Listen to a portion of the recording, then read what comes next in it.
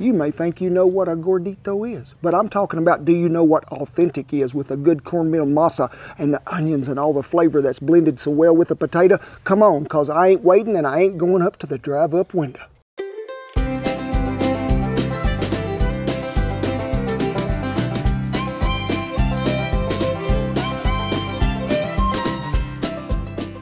Hey, thank y'all for stopping by the backyard on a glorious day it is, but I'm just going to warn you, we could get out of pocket here at any minute if the wind blows some of our stuff down out here, so just bear with us. We have got it MacGyverized today. But what are we talking about? Gorditos. Yep, you heard me. Now, some of y'all, the only gordito y'all might have ever seen might have come from the Taco Bell. Y'all know how I like to go to a drive-up window and get me something and see what we can do with it.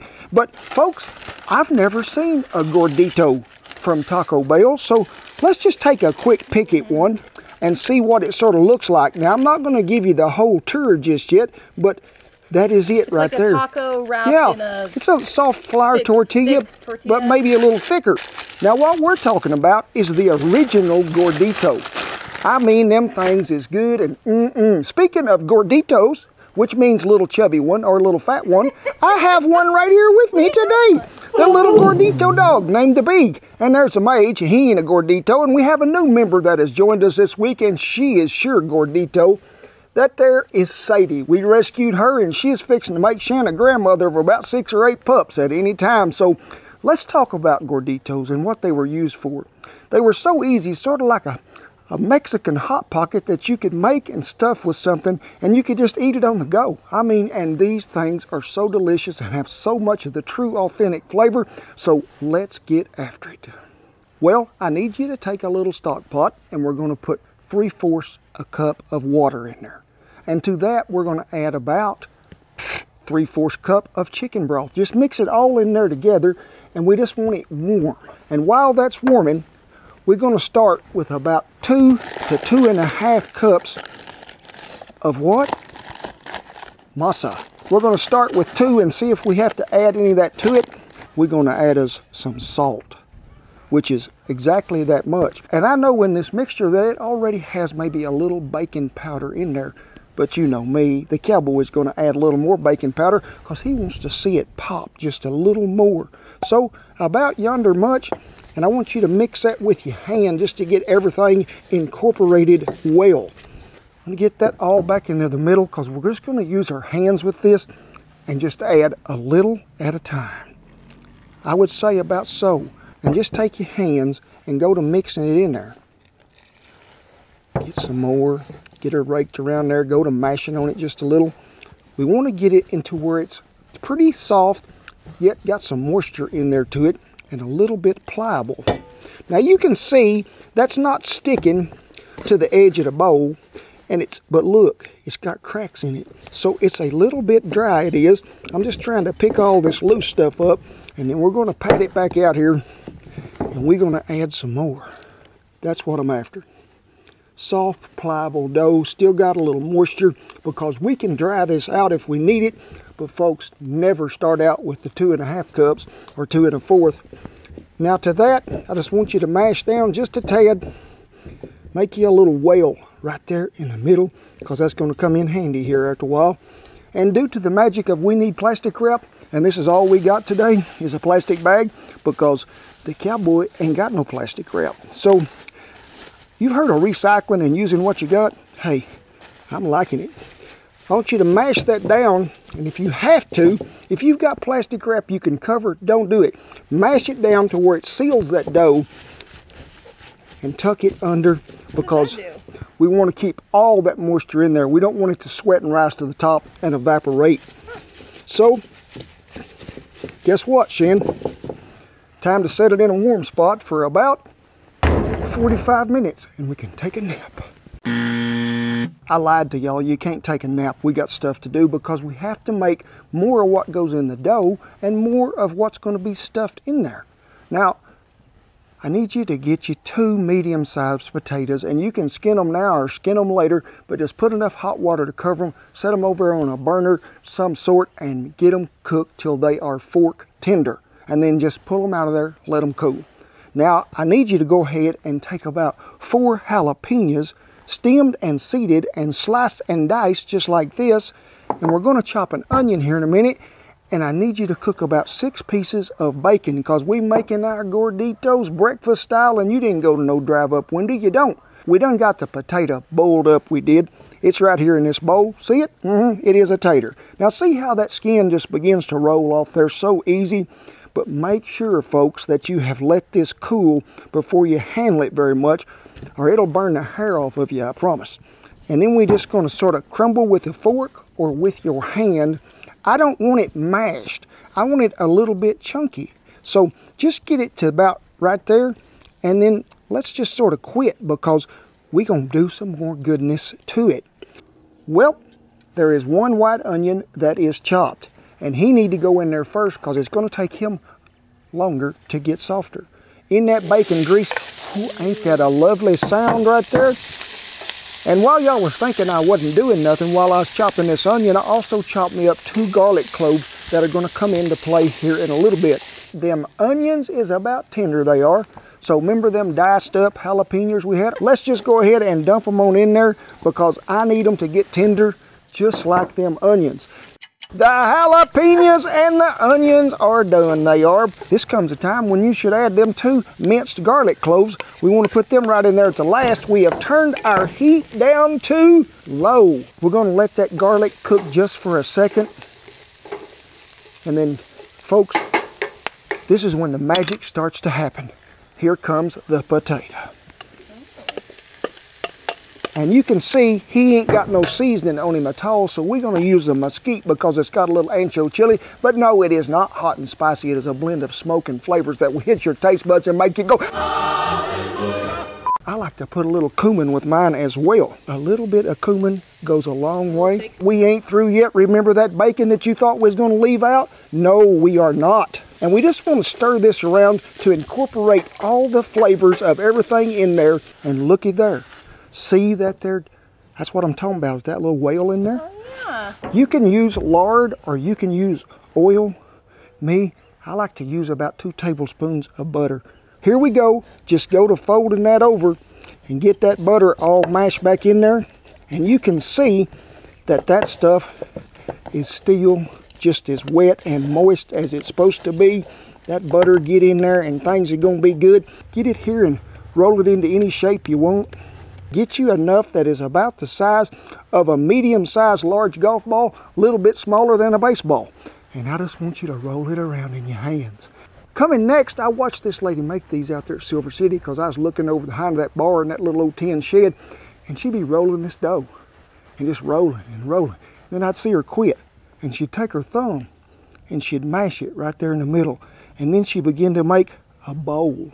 We are going to take about that much of that, just pinch her together just like that right there, and just go to rolling it back together to where that is going to be in the dough itself.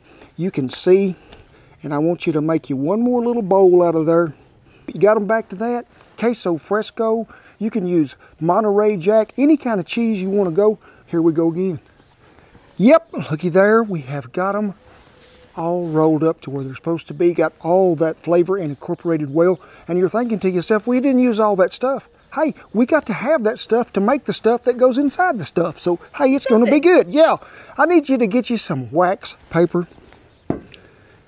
And right now the wind ain't blowing, but put one right there. And I want you just to give it a little mash with your hand. Just keep mashing there till we can sort of get about a 1/2 inch thick. Make sure that you mash them edges as you go back around. And looky there, we're going to set him right there till we can get another one made right quick. Got our field skillet over here, the jumbo size, because we're going to cook these 6 to 7 minutes on each side, or 5 to 7. That way we know that they're not going to burn, but they're going to get fully cooked in the middle.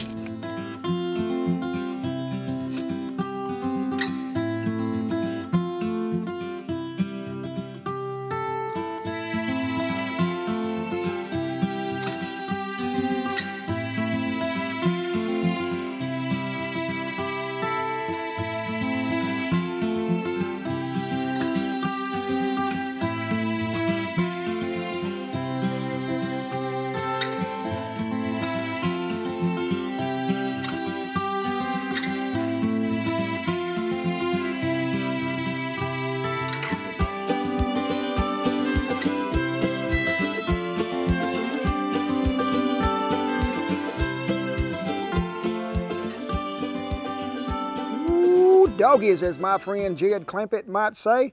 Ain't them a pretty sight? Now, I'm going to hold this one while I tell you about what just happened, and you see me slice through there. Don't go plumb through. We just want it to open up like a pocket, and then we're going to put some of that potatoes, jalapeno stuffing back in there, and ooh, crumble some of that cheese on there, some of that table crema, and then top it off with our special hot sauce. But hang on, folks, that special hot sauce will be coming to you soon. I'm just giving you a little hint. And the crispiness here, the cheese is melted. You think we should compare these before we even go any further, Shan? Sure, because I didn't even know what a gordita was. Okay. And I'm confused. Me too. Me too. Now, they got cheese and onion, and they got a corn tortilla inside a flour tortilla with some more onion, a little bit of meat down there. It's a taco. It's more like a double taco. Double taco deal. I don't really understand, so let's... I know which one I'm eating. Mm-hmm. There's no comparison, really. Woo.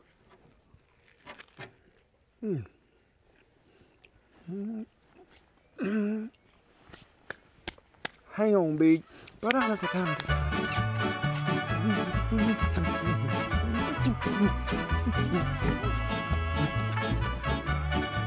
Woo!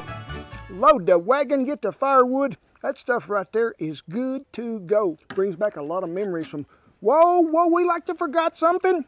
Now, folks, I done picked them out some taters that ain't got nothing on them. Come here, Sadie. Come on. Come on. There's Maiz. There's yours. Oh, come on. Sadie, she is our new little woman here. She's going to have us some grand puppies.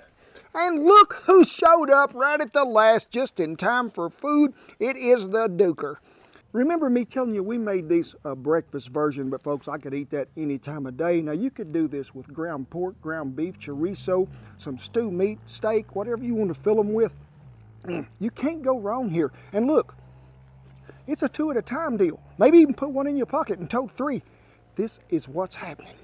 But I got a special email this last week, and I think we should share this with y'all, so bear with me just a minute because I'm going to have to find some spectacles. Now, y'all remember at the end of every video, I always be telling you, y'all are family to us, and you are. But folks, I want to share with all of my family out there something that I think we need to do. I got this letter just the other day in the mail. It says, I'm writing you on behalf of my granddaughter, Ruthie Gregory.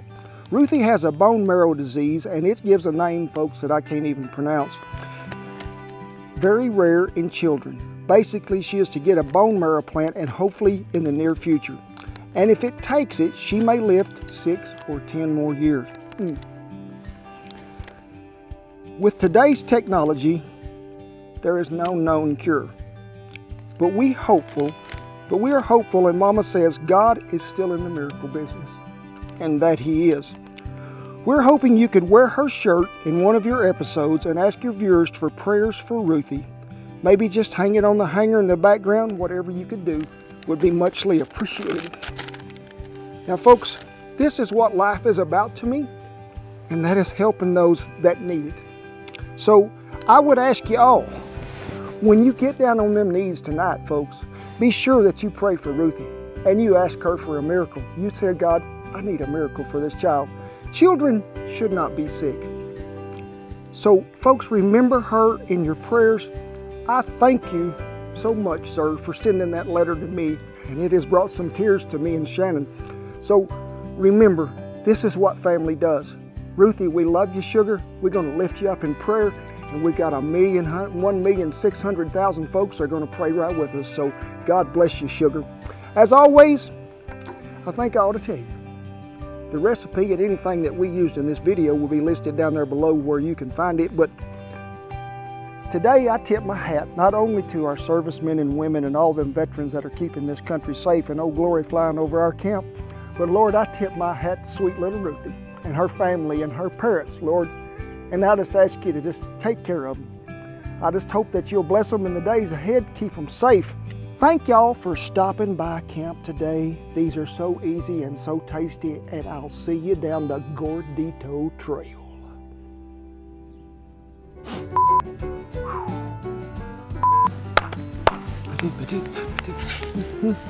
Yep. People be saying, don't you ever feed Shannon? You always feed the dogs. This is, I didn't know what a gordito is, but I did not think this is what it was. So what do you think? It's good. It's really like... Good, that's it? Potato-y, but like those classic Mexican flavors with the masa. Are you going to give us a happy dance? Huh? Oh! That's good. They are good.